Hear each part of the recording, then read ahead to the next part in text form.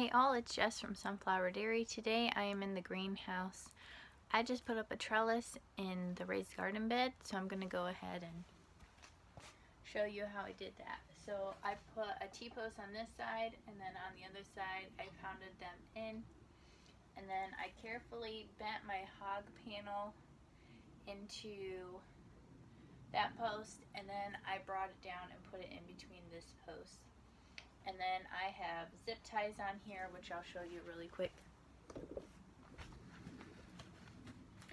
So here's my zip ties. As soon as I got the hog panel down in between the T-posts where I wanted it, I put the zip ties on here.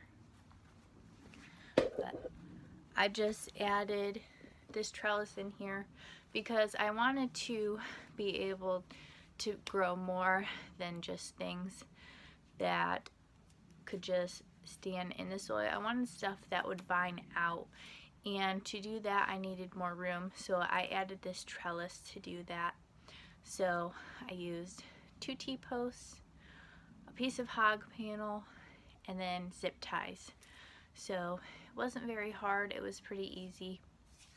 And what I'm thinking is I'm going to be growing indeterminate tomato plants on the end of the panel on each corner, front and then in the back, and then I can tie the tomato plants to the front of it, and then in the center of the hog panel right here I'm going to plant something that vines like cucumbers or cucamelons or something like that, so it can grow up and over the trellis.